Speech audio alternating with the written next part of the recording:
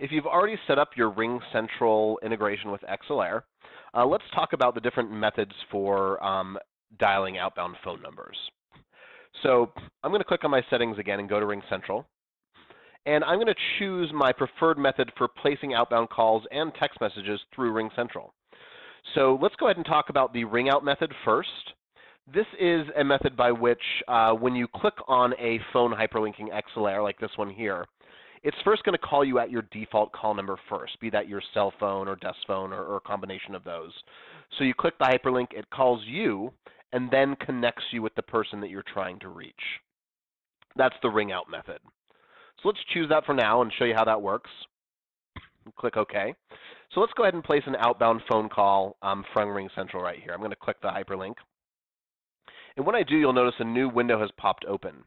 This is a progress window that's going to show me the details of my connection in this phone call to this particular candidate, for example.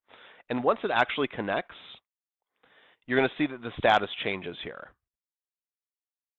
It says success. So now I'm on the line with this other person. We're having a conversation. It can go as long as it needs to. It's tracking that time, right? And if I want to, I can also hide this if I don't need to see it. You don't have to look at this. We're going to track the time no matter what. So I'm going to do that. What I'm going to go ahead and do is end the call from the other line. And you'll notice that now a window has popped up because that call has ended. So it automatically logs this as a call. It marks it as complete. And if I want to, I can add some notes about this call, that kind of thing, and hit save. Now, there's another very cool feature that works with the RingOut method here, and that's an inbound call pop. And by that, I mean when candidates or clients call you at your RingCentral number, you're going to get a pop-up telling you who that contact or candidate is, as long as they're in your database, so you can quickly hop to that contact or candidate record. So right now, I'm placing a call to myself at my RingCentral number, and in a second, you're going to see what happens here. So what I want you to look at is down here. This says call from 208-720-5002. This is the consultant Ted Tester. It's matched it with run record. If I click that button, it's going to open up that candidate record. And now I can add my notes or whatever I want to do.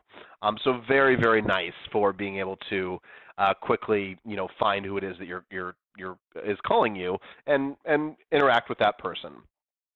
Last step here, I can send text messages, right? If I want to send a text message to this person, I'll just click Send SMS Text Message to the selected candidate.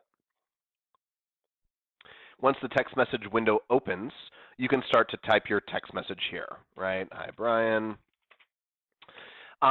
You'll also notice that you can choose the account. So if you're already using our Swift SMS text message integration, you might need to choose your RingCentral account to send that outbound text message. Depends on if you were already using that or not. And then you can just hit send to actually initiate that text message to the candidate or client, right? That text message is then going to show up in the history for this client or candidate. So that is the RingOut method using the RingCentral integration. As always, any questions, send an email to support@cbizsoft.com. Thanks so much.